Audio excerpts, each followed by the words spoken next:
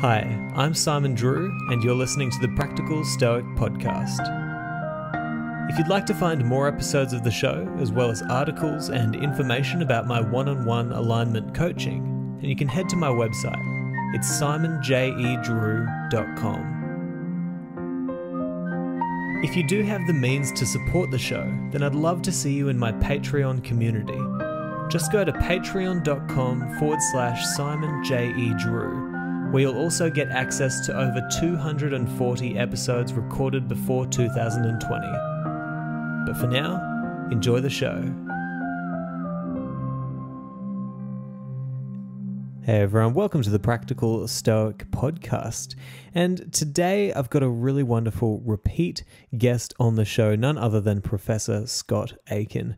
And we have kind of an eclectic conversation. We thought that we were going to be talking about Stoic logic, and then we ended up talking a lot about an article that he wrote, which is just a wonderful article. I'm going to put the links in the show notes there. An article about Seneca on outdoing God. Really interesting stuff there. We talk about different Hellenistic worldviews. We talk about virtue, all kinds of things.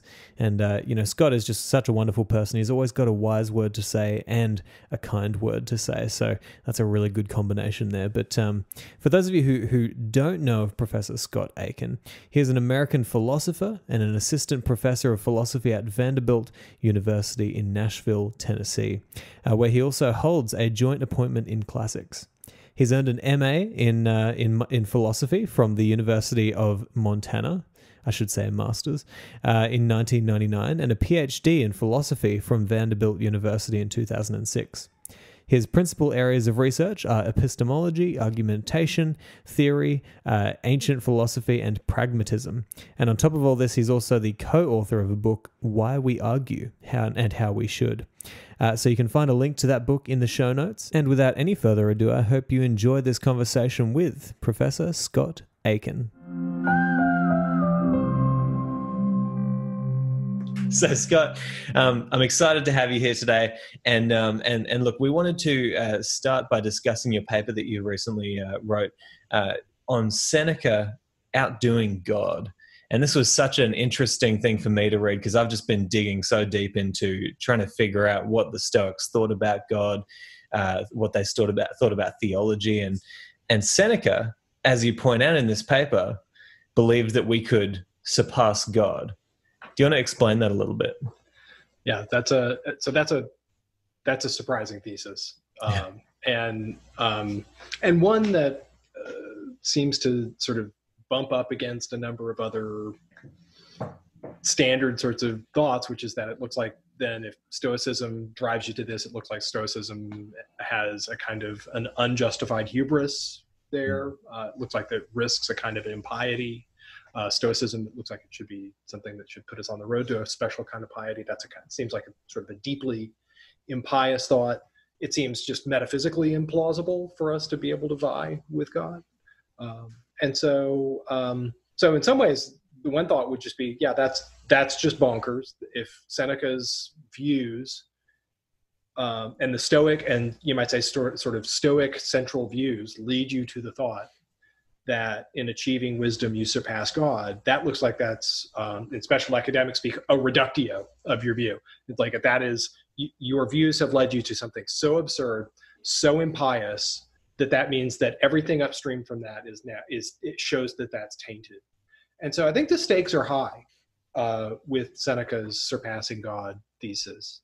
And so being able to sort of think that through and retrieve it from that sort of car wreck, drive the train off the tracks, right? I mean, that's a place where, and again, Stoicism sort of has a number of these paradoxa, where it looks like the Stoic says something bonkers, and the Stoic says, wait a minute, we're going to think this through together, and you're going to see that despite the fact that looked bonkers to you at the beginning, it actually looks totally reasonable, and in fact is manifestly true once you've thought it through. So you might call that the exercise of Stoic paradoxes. And so some familiar ones: only the wise man is rich. So only the sapiens is rich. Only the wise person is free. All of those who are not wise are slaves. And so those sorts of commitments, that virtue is sufficient for a good life. Those are familiar Stoic paradoxes, and Cicero covers them in Paradox of Stoicorum. But the objective with the Stoic paradoxes is that you say, okay, that sounds bonkers. Think it through. And in the process of thinking it through, you master something. You master yourself. You master certain kinds of reactions that you've internalized from the culture around you that's got its priorities upside down and so on.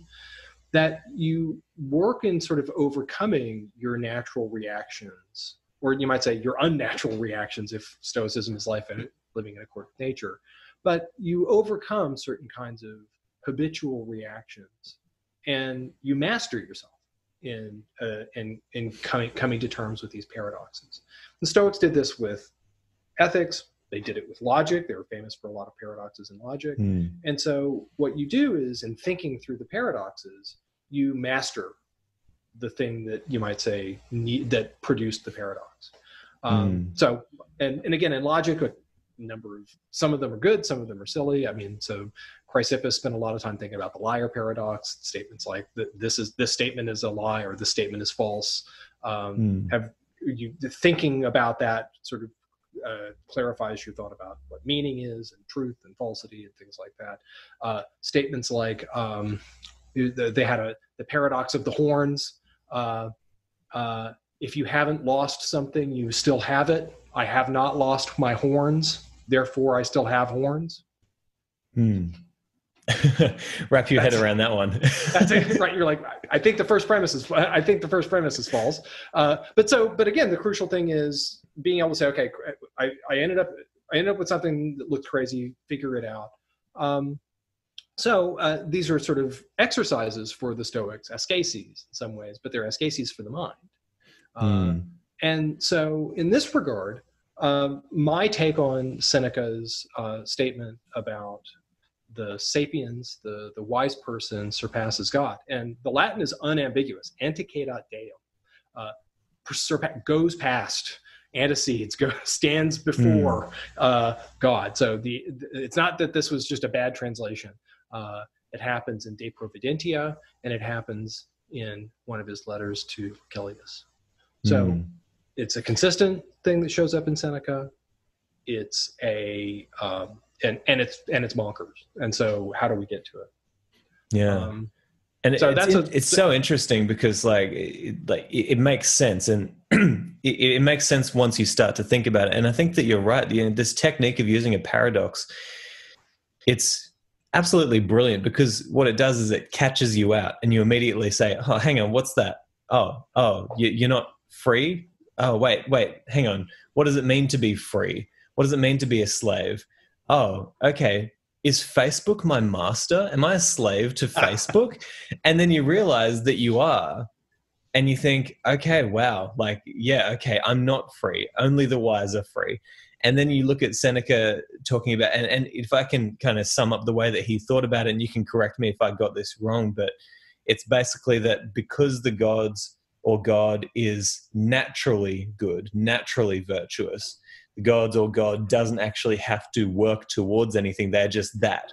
Whereas the human being is so downtrodden by nature that we are just in these crazy bodies that want us to go this way or that way or this way or that way. And it actually takes a lot of effort for us to become wise, to become free, to become virtuous, right? That's exactly it. So, so it's not that and so the crucial thing is, in some ways, it's a comparison between our two natures.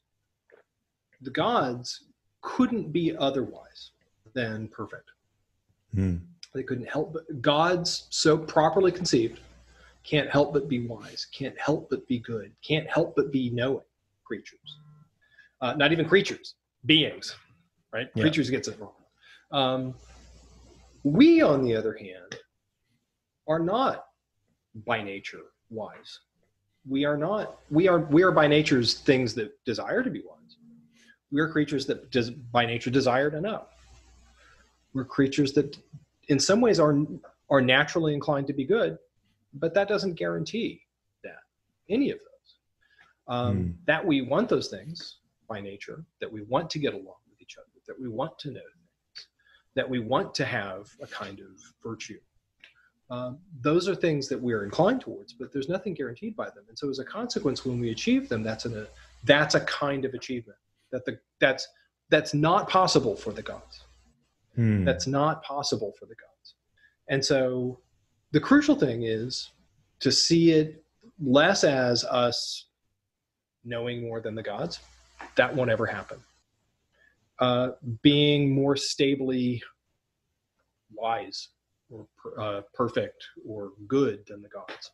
That's not going to be a thing that's going to be possible either. You're going to die. You can't know everything.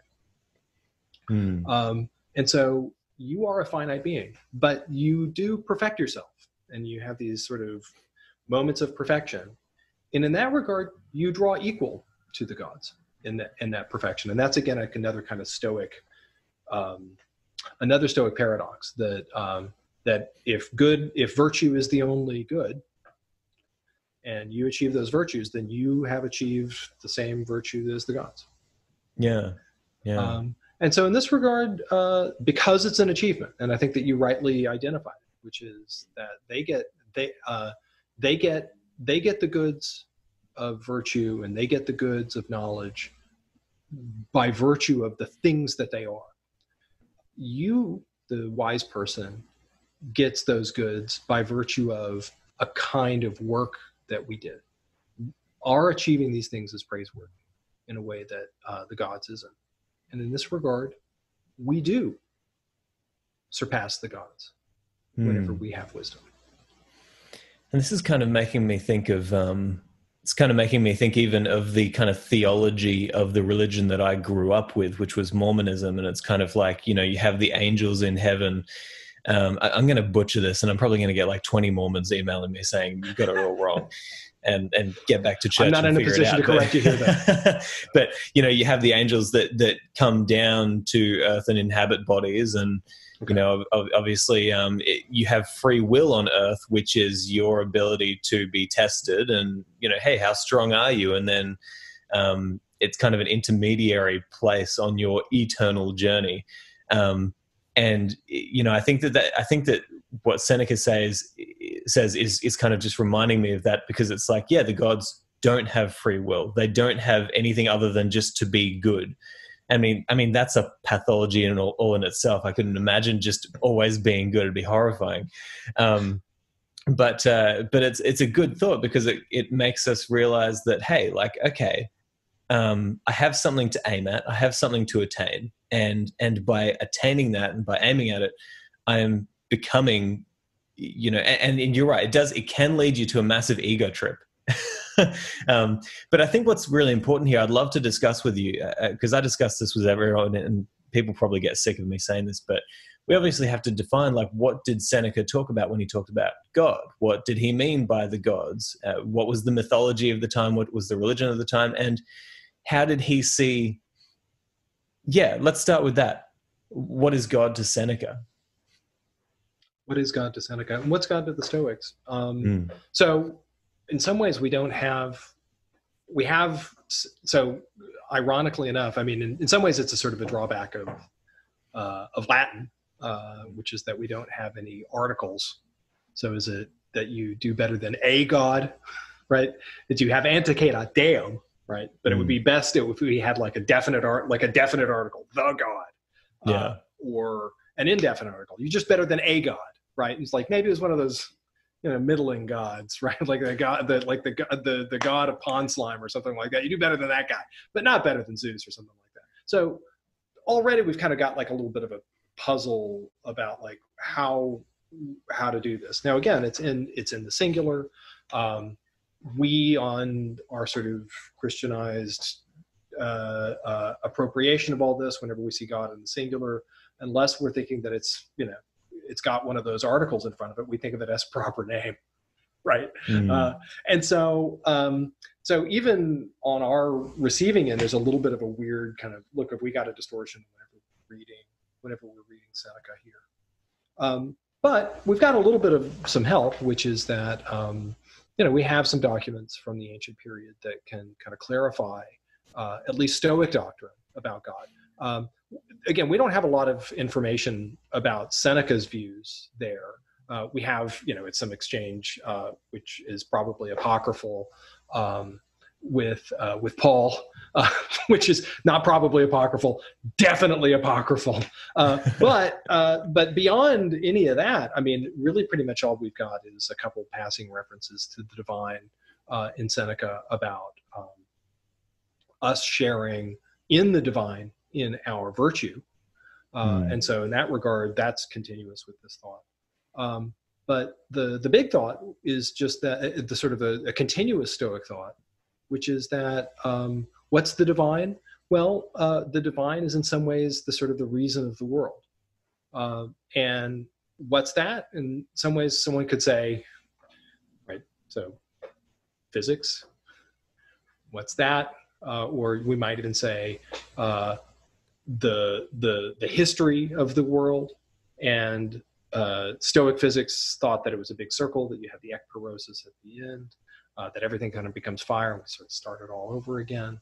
So there's a kind of an eternal return, and that everything that we do is in some ways a kind of a repeating. So every small quotidian decision that we make in some ways is a decision for eternity. That in some ways enlivens the world. But we see from Cicero giving us a kind of a little catalog of Stoic theology in his On the Nature of the Gods. In some ways, the God is sort of in the world, is of the world, is a sustainer of the world. And the academic skeptic said, I don't know what the hell you're talking about. That doesn't make any sense. That seems bonkers. That seems silly. The Epicureans thought, no, gods have to be physical things. They have to be distinct from the other things. Otherwise, we don't know what we're talking about whenever we talk about the God of the world. And the Stoics, in some ways, thought that there was a kind of a way to kind of be a kind of an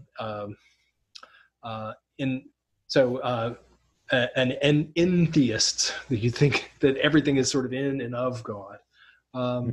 And so there's a good deal of sort of cases where it looks like whenever the Stoics were talking about the traditional Olympians or something like that, they talk about Zeus and Apollo and stuff like that. But there's a real sense that they reinterpreted the traditional Olympianism as continuous with this more pan-entheist notion of what the gods are, what God ultimately is. Now, what is panentheism? That everything is in and of God. Yes. Okay. So right. So it seems weird and maybe even a silly attempt at sort of giving a name to a sort of a view, but at the very least, that's one of the ways to kind of think about the Stoics. And it's continuous with a number of other kind of Stoic themes, which is fatalism, providentialism, to think of the world as in some ways a manifestation of God's plan. And that's in fact God enacting what that plan is, not thinking of them as separate things. And so piety in some ways is part of being a natural creature. So we see this in some ways. Diogenes Laertius has got a little catalog of this in outline the lives of the philosophers, and we see this from his biography of Zeno. And then again, Cicero gives us a pretty good picture of that in his On the Nature of the Gods. The problem is that by the time that we get to the imperial period, we're seeing mostly ethical works from these folks. And so, you see some pictures here and there in Epictetus and in Marcus, a little bit later than Seneca, some little glimpses of some theology here and there, but nothing really developed. And so, in some ways it's a little bit of guesswork. In some ways it's it's not hard to see them as continuous with this sort of more not thinking that naturalism and theology are two separate things view. Yeah. Yeah, well, that's a really good point. I think that nature and theology can and should go hand in hand. I mean, that's just my opinion, just because, I mean, if you're wanting to understand the works of whatever you call God, I mean, well, nature exists within that. You and I exist within that. So if you look at us and nature and try to figure out the logos of nature, which you can definitely figure out, we can figure it out to a certain extent. It's a very interesting rabbit hole to go down. But yeah, so I really think that the way that the Stoics talked about God is very, very interesting. And it's almost as if, like that whole, okay, well, it's a one well-ordered whole and you exist within the whole. So what is the thing that is making you exist and live? Well, just call it God, whatever you want to call it. It's bigger than you. It controls you. It is you, and it will crush you eventually. So why not be kind to it, and act as if you can actually tap into that and figure out what would be good. But talking of logic, talking about different arguments, what would the academic skeptics have said to an argument like that? Yeah, great. For the most part, the academics responded to specifically Stoic theology with just incomprehension. And so one of them was that it was a lot of doublespeak, thinking, so in some ways, a not unreasonable thought, which is that gods are distinct from their creations. Gods are distinct. If there's a dependence relation or something like that, then they've got to be numerically distinct. It's not a silly thought. The other one is that it wasn't just the academics, but the Epicureans also just thought that this was just silliness.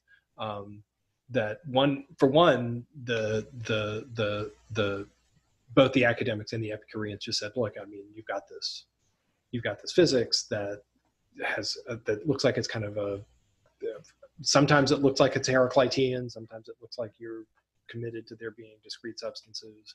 It's not entirely clear how all this is supposed to work. What evidence do you have for this ekperosis at the end of it all, that it's in a cycle? Where exactly, what's the evidence for that? Like it's a nice story, but but specifically to the notion of the gods, the Epicureans would often say, yeah, this is equivalent to atheism.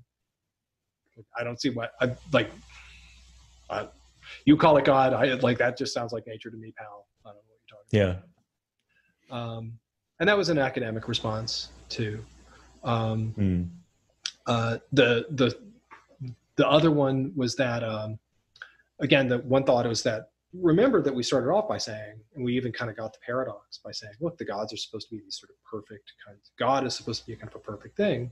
And on the Stoic physics account of creation, God, it's supposed to be this sort of big, perfect, spinning circle or sphere, and multiple spheres inside.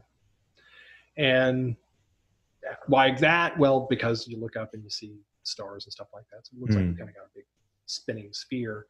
And the Epicureans and the academics just thought that this was a very silly thing. I mean, they didn't think that it was false that the world was shaped this way. They just thought it was like, why is God, how exactly is, as Cicero puts it, how is a whirling, tubby thing a perfection? Yeah. You've got a whirling, tubby God, Stoics. That doesn't sound that perfect to me. And so, it looks like there are sorts of costs that come with Stoic theology. There's a question for modern Stoics as to how central that theological comportment and that those theological commitments need to be for the ethics, or for Stoic logic, or for Stoic theories of knowledge. The Stoics themselves, the ancients, thought that it all came as a big package, kind of have to do it all at once, and it all kind of comes together as a big coherent system. But to us these days, we're like, look, Stoic logic is pretty good. Stoic theory of knowledge, it's pretty good. It's got some drawbacks. It's kind of plus and minuses there. Stoic physics, not so great. Stoic theology, I'm not so sure what I think about that. Stoic ethics looks great. I mean, that's where Stoicism sells. But all the rest of the stuff, it looks like folks kind of go, yeah, you know what? I'll take this physics. I'll take that, right? So there's a kind of a question as to like how cafeteria-ish we can be with Stoicism. The ancients probably would have said, you got to take it all, right? You got to take it all. But you know, I'm unsure whether or not that's true. Yeah.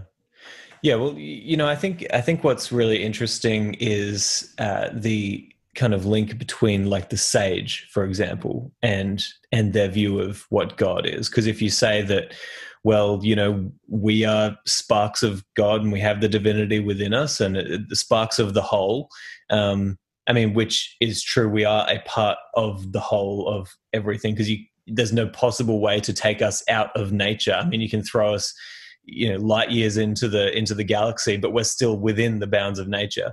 And then if you say, okay, well, our job is to, like Seneca said, he said, we have two things: universal nature and our individual virtue. That's it, right? So if you can learn from universal nature what it means to be a virtuous person, then you can become like the sage. And it almost seems to me like the sage was almost like a Jesus character for the Stoics. It's like he's the person who comes along and reaches that divine point where you can say, that's what I want to be, right? And you follow that. What is the link between the sage, the gods, and the Stoics? It's awesome. So so on the one hand, it was a regular question. Stoicism asks a lot of us. And so a couple places, I mean, it's like, look, you start off with the Epictetus's grand division between what's up to us and what isn't, and only caring about what's inside what's up to us, and seeing that seems like almost too much to ask of us.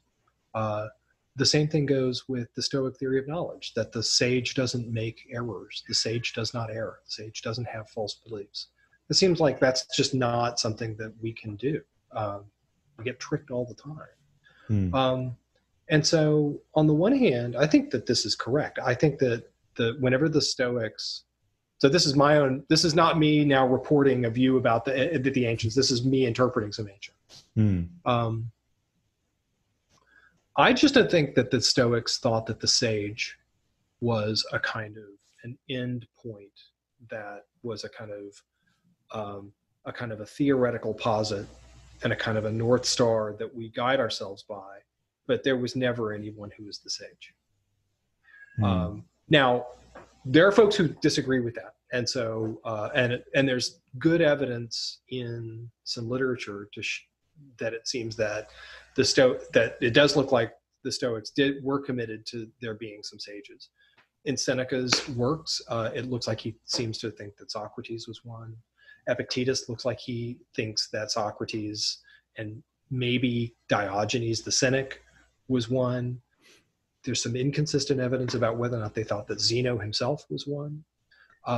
Seneca also looks like he says that Cato Eutychiensis was one. And so there are moments in the Stoic corpus where it looks like they talk about these folks like they're sages.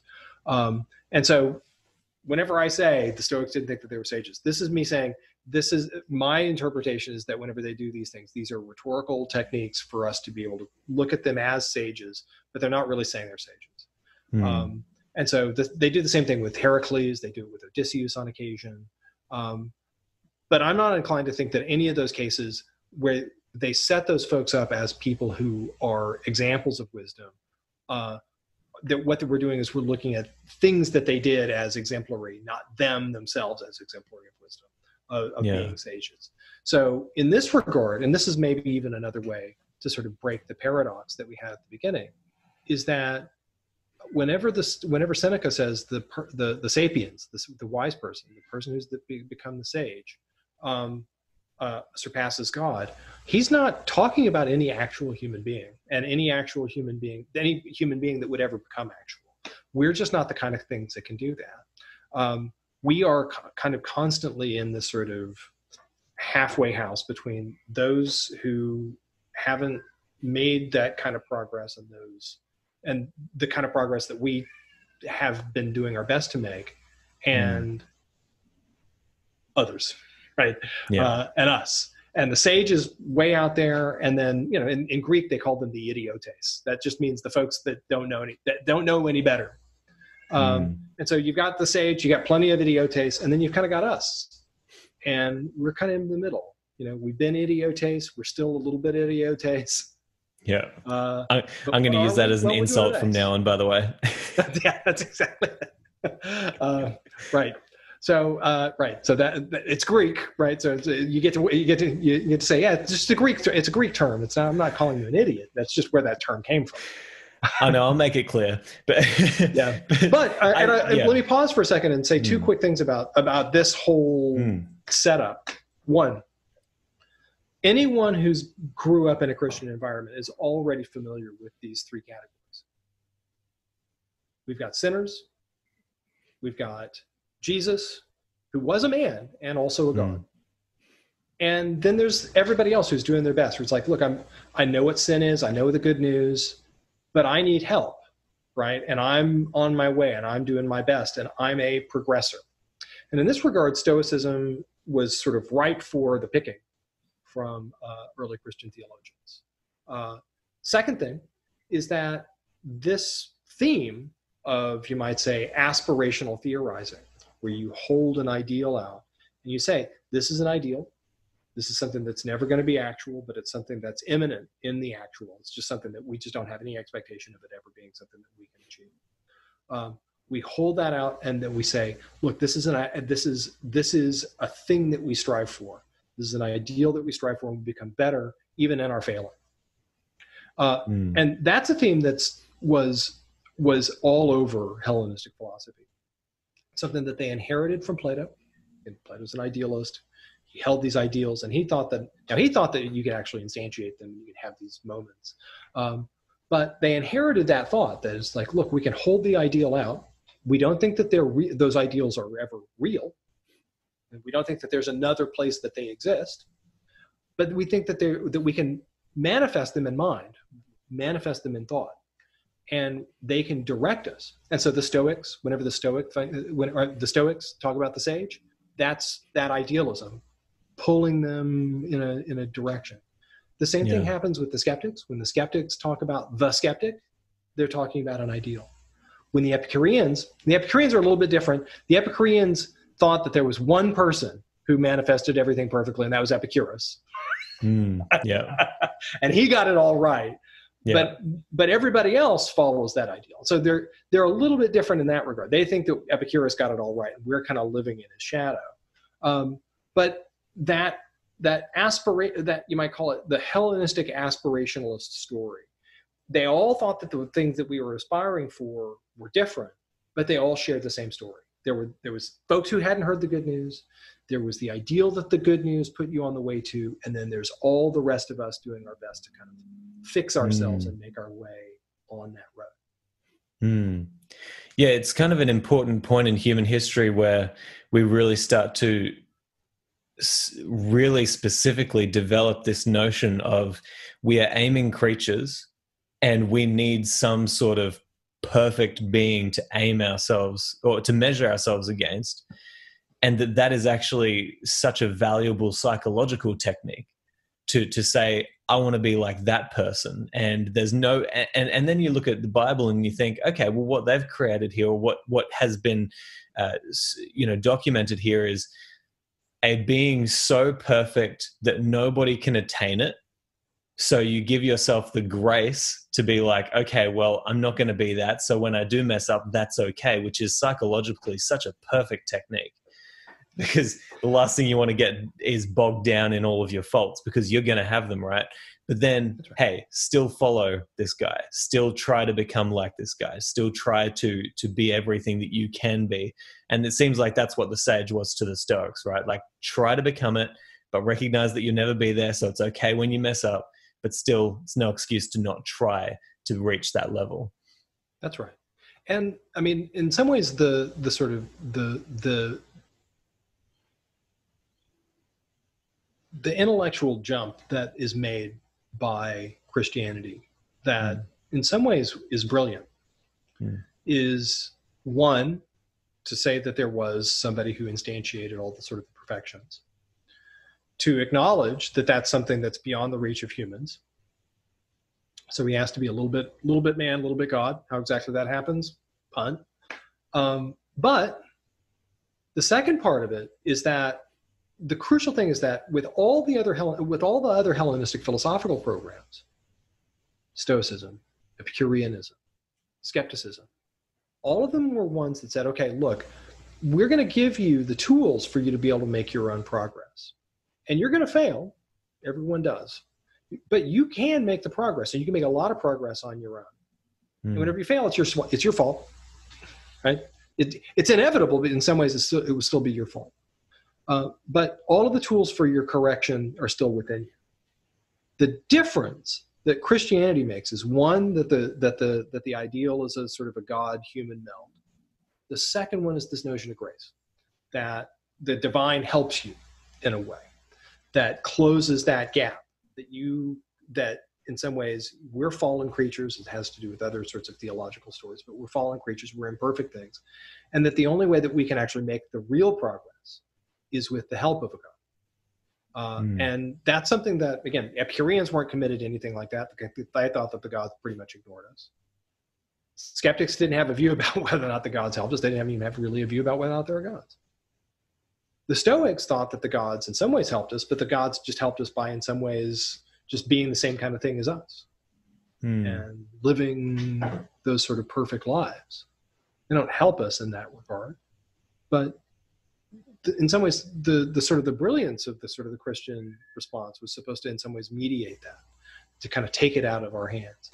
Now again, I think that, as you rightly said, which is that in some ways it then lets us off the hook in some ways for our failings. That's an unfortunate thing. But on the other hand, there's a kind of there's a nice way that it's supposed to be something like, look, in some ways what you're doing is you're making peace with the divine. And then in making peace with the divine, that itself is going to be something that sort of puts you further along. So anyhow, there's a sort of a good deal of parallels between these traditions. The Christians in some ways did a really nice job of taking an insight from Stoicism and then integrating it into their theological program. Yeah, and I think that what is so cool to look at, and this all relates to what you just said, is over history, you've seen that these different schools of philosophy in Greece and Rome, mixed with the religions that came out of that time and that place as well, they've kind of grown and in many ways been perverted. And now we see the exact same sort of groups in our Western culture now. I mean, you've got the extreme atheists over here, and they're kind of like the skeptics, and then you've got, the hedonists over here who have just perverted Epicureanism, and they're just like, hey, I'm just riding this baby all the way to death, and then you've got, obviously you've got the Christians, and then what I think is so beautiful is you have Stoicism, which can kind of play in all of these different realms. It can go anywhere. It's really like, it's such a beautiful philosophy because there's so many different avenues you can take it down. But what I think is so something that I got from your article, which was really interesting to me, and I think it really applies to today, is this idea of having your value theory. What's the base that you've got your arguments on? What do you value? And this is something that we don't talk about enough today, because it's so hard to have a debate with anyone, a conversation with anyone about anything today without first saying, okay, what's important to you? Are you going after virtue, or is money important to you? Are you going after virtue, or is fame important to you? Because we can't have this conversation unless I know what your value is, where you hold that. Do you think that that's a fair assessment of where we are today, and how important is it for people to define exactly what their value base is? Yeah, I think that one, it's not unique to today. I think that it's exacerbated by the fact that we communicate a lot, but are just bad at it, and so it's magnified because our capacity to have our communications go badly is as great as our capacity to communicate. And it turns out that just we've got a lot of platforms and a lot of ways to muck up our communications. But yeah, I mean, the value of clarity is something that I think that everyone is committed to in theory, but ironically enough, whenever we start discussing things, it seems to sort of go out the door. A very easy example is just the way that the discussions about the coronavirus lockdown have gone, at least in the United States. It's unclear what it's clear on one hand why we did the lockdown. It's unclear what it is the hurry to return to normal is driven by. Sometimes the argument is that we shouldn't just be living our lives beholden to fear that we're going to get sick or that we're going to make somebody else sick. It's unclear what that means. Sometimes they're purely economic arguments. Sometimes there are arguments just about sort of the value of normal and the value of connection with other people. But what is so regularly the case is that everyone seems to realize that we have these dangers, and these dangers are not just ones that you yourself are exposed to, that you expose others to. And so just in terms of just being able to have that sort of grown-up conversation, say, okay, look, let's put all the values that we're talking about on the table. We can even concede that they're valuable. But now we need to be able to sort of have some clarity as to what exactly we're doing here. Now, again, I think that lots of folks can have that conversation. It's not hard to be able to talk about what that conversation would look like. So in some ways, it's up to us, right? Yeah. But that's the problem. Once you put it this way, you're like, oh, it's not actually that hard to actually have that conversation, to be able to sort of work things out, and be able to see things clearly. But do we do it? No. And that's in some ways, that's the sort of the giant disappointment of the consistent disappointment of a lot of our political argumentation, is that it's actually that to be able to state the stakes clearly and to be able to have the conversation, to be able to hear each other, is not something that's actually very difficult to do. Human beings have got that capacity, and it's not a hard one. But nevertheless, to be able to do it consistently, it turns out is very difficult. It's kind of like spelling, or like writing a sentence that doesn't have a grammatical error or something like that. It's like, well, you can do that, right? Doing it consistently, it turns out is really hard. Otherwise, we wouldn't need proofreaders. But nevertheless, it's something that's in your power. We just focus and do it and go back and fix errors. Yeah. I would love to see somebody come out and say, okay, you know what? Yeah. Individual freedom, that's important. We'll put that's a value. Okay. Life. Okay. We want to save as many people as possible. Now, how do we save as many people as possible without also valuing, okay, over here you've got, okay, well, you have to work. That's a good thing. You've got to have a job. That's beautiful.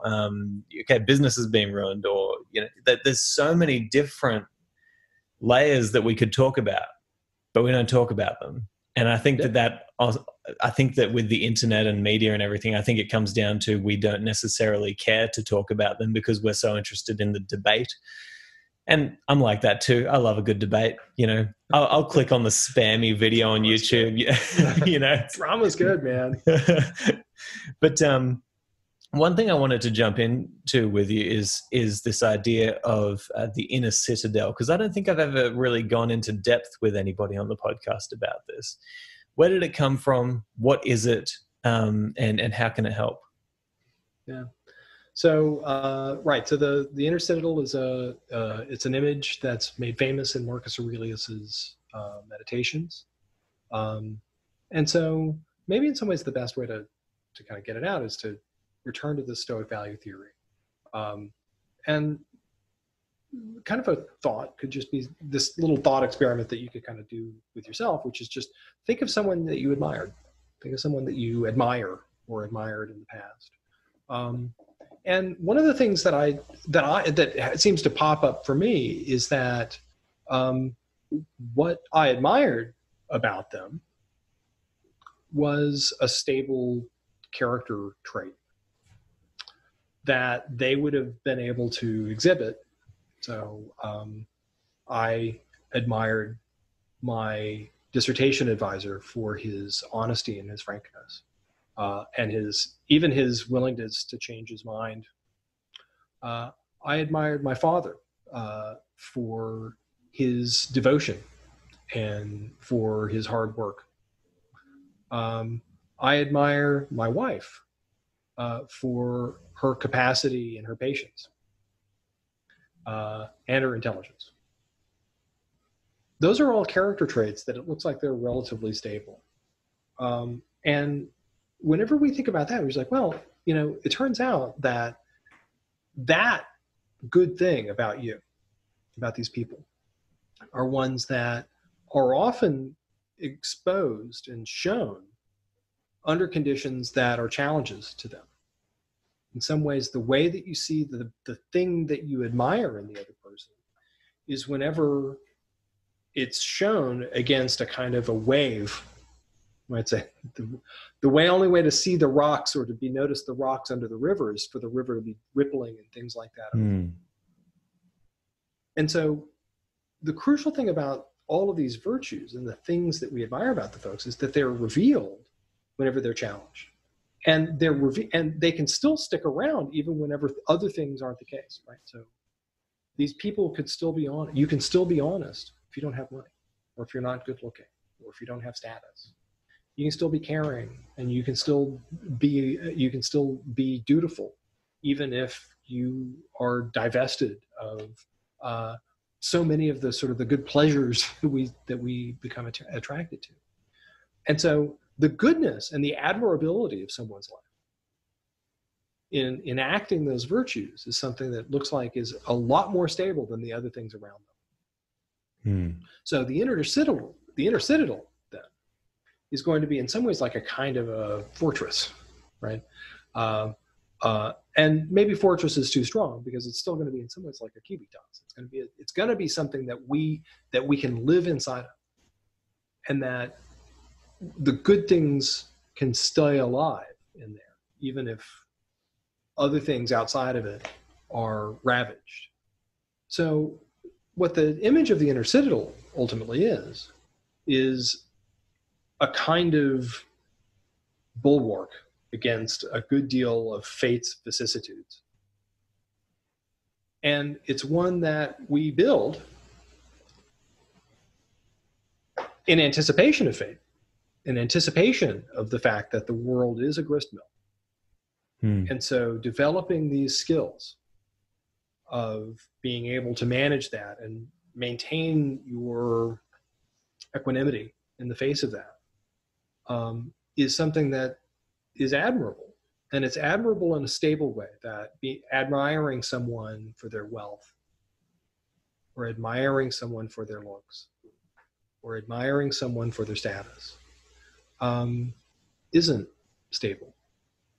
In fact, what regularly is the case is that whenever you challenge, think about the two things, right? You have a challenge to someone's honesty, and if they're honest, the virtue and the thing that you admire in them shines through. A challenge to someone's wealth regularly reveals them not to be quite as admirable. The wealth goes away, and what regularly we see is that folks become jealous and impatient. And so think of so many times. I mean, you think of just so many of these instances where people who value the externals, whenever the external inevitably becomes something that is challenged, or can be taken away, they cling to it in ways that are insane. At the very least, in ways that are inappropriate, in ways that reveal them to not be admirable people. And so, I mean, you can think of so many instances, and they're accessible in terms of the ways that we tell our fairy tales. The what is it? The Snow White story. The thing that drives the Snow White story is the fact that the mother is beautiful. You're like, I admire her for her beauty, but she's got to be the fairest of them all, and she's willing to make anyone who's even remotely fairer than her eat a poison apple or what have you. And nobody ever says, "Man, I just don't understand the motivation of this evil stepmother. It's inaccessible to me." It's like, yeah, I totally understand what it is to be somebody who's, if you value being fair, the fairest of them all, I see exactly what that does to you. And the same thing goes with especially, status is exactly that kind of grist mill. Being at the top of the heap turns one into a very snappy person. Yeah. No, that's a really good kind of explanation of what that is, and it makes a lot of sense to me as well. Talking about it as a fortress, just because, man, I was watching. There's this new show on Netflix. I don't know if it's new. Anyway, I saw a couple of episodes. Tell me more. Tell me about good shows. As it turns out, I'm locked up in my house. I got to find good shows. Yeah, it's called The Lost Kingdom. It's about early Britain, right? And so you look at these people back then, and man, they had their little fortress city in the middle of nature, which is just absolute chaos, constantly trying to kill them. And then you've got all kinds of groups of people coming in there trying to kill them. And it's like, man, you had to build a strong fortress around your tiny little slither of culture that could protect what you were trying to do, which was trying to be virtuous, have a place for your people, safety, and you had to really protect yourself from nature and other people, because they were going to just crush you if you didn't. And I think that what's so beautiful about this analogy is taking it and saying it's exactly the same in your mind. You have to protect yourself from outside influences that could lead you down a road that would be counterproductive for yourself. And so it just keeps on getting smaller and smaller, right? And it's kind of goes down to even what Epictetus talks about with the dichotomy of control. It's like, what do you control? Oh man, what's the smallest inner citadel that I actually have? It's such a deep idea. It's very compelling. It's inspiring. But one of the things that I think that whenever you read the first chapter of Marcus Aurelius's Meditations, it's something that I think that every Stoic needs to come to terms with. Anyone who aspires to be a Stoic, or anyone who even wants to understand Stoicism, needs to come to terms with, which is that in some ways what the inner citadel does is it makes you immune to fortune. That's great. And so you in some ways have a kind of it's not permanent, you'll die. The citadel is gonna fall. But it's a temporary refuge from the ravages of fortune outside the walls. But you have to have built it. So on analogy with the Last Kingdom account, they needed to not have barbarians coming down on them all the time. And they needed to have the resources, and they needed to have just enough people to get together to be able to, like, can we stack some rocks up for the next time they come, right? You need to have an architect. You need to have enough grain to be able to get you through the time whenever you're stacking the rocks up, right? And so here's the great irony, right? Whenever you read the first chapter of Marcus Aurelius's Meditations, the way to see that is Marcus thanking fate for allowing him the capacities to make himself immune to fate. That's a big thought. Marcus had to have the right teachers. He had to be exposed to philosophy early, or else he would have become Caesarified.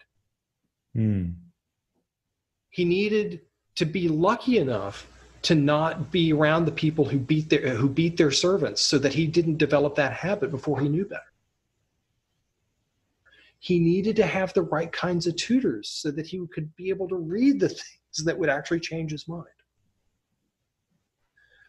It turns out that the first, like I find the first chapter of the Meditations in some ways a kind of a mind-blowing exercise, because the objective of Stoicism is to make it so that luck doesn't affect your life, but you have to be lucky to be able to put yourself into that position. Epictetus too is somebody who sees this problem. Epictetus was a slave. Marcus was an emperor. And a regular canard of Stoicism is that it's a philosophy for everybody. We've got the philosopher emperor and we got the philosopher slave. And so it's a philosophy that anyone can exercise. And that's true to a degree, but what it does is it dials down how lucky Epictetus was from the Stoic perspective, at least. We don't want to downplay the fact that he was unlucky because he was a slave. That is not an enviable position for anybody. But the thing that Epictetus got, whenever he was bought by Epaphroditus and was brought to Rome to be a slave to a secretary for Nero, is that he had to be trained to write, to read. If he was going to be answering letters, which the slave to the secretary did, he needed to be able to sort of do some rhetoric, and he needed to be able to write in compelling fashion. And that's the reason why he ended up being educated by Musonius Rufus.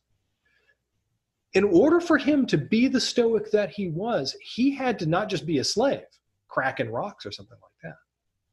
For Epictetus to be Epictetus, he had to have effectively an education that approximated what Marcus got. And so one of the ironies of Epictetus's life is that, yes, he was a slave. And in many ways, his philosophy displays how that one can be the philosopher Epictetus was under those conditions. But it still required some training. It still required a kind of exercise of mind to be able to have that control and to consistently exercise that control.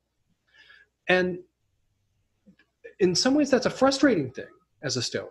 As somebody who admires the Stoics and is a Stoic practitioner, one of the things that's appealing to Stoicism that makes it different from Epicureanism, that makes it different from Aristotelianism, is that it looks like the objective here is to sort of make it so all the goods are ones that you don't have to depend on fate to have.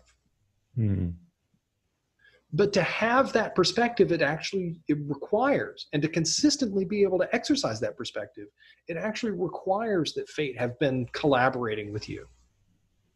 Yeah. You have to have gotten lucky to have had, maybe to be the philosopher that Epictetus was required all this training, but at the very least required that you have had a good example around you and someone that you admired, that admired those stable traits, and that you saw that instead of people that you didn't.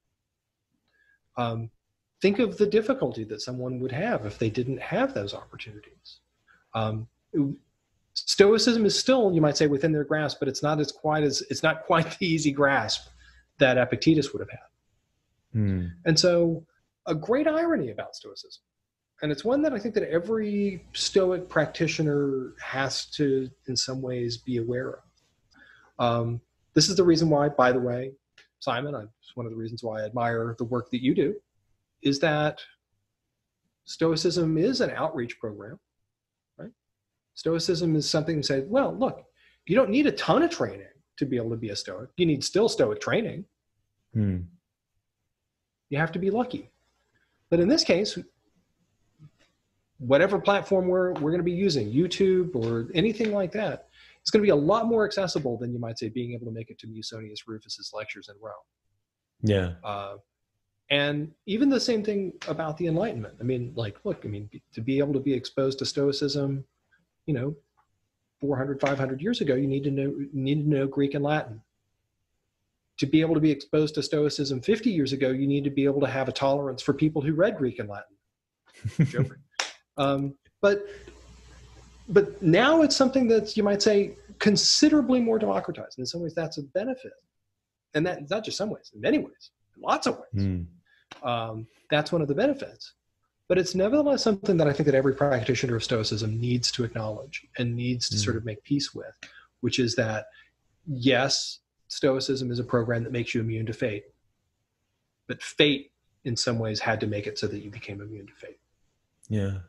And I would turn that around and say, once you've recognized that you had to have luck in order to be, like, if you're listening to this podcast and you're getting some value out of Stoicism, man, so I'm not like tooting my own horn about this podcast, but the fact that you are on this path that is leading you to a better character, to be a better person, man, you got to cherish this, because I've talked about this with Roderick Yap. He's this ex-military guy in London, but we talk about so many people are still born into conditions where it's just fight or flight every single day. They don't have time to think about this.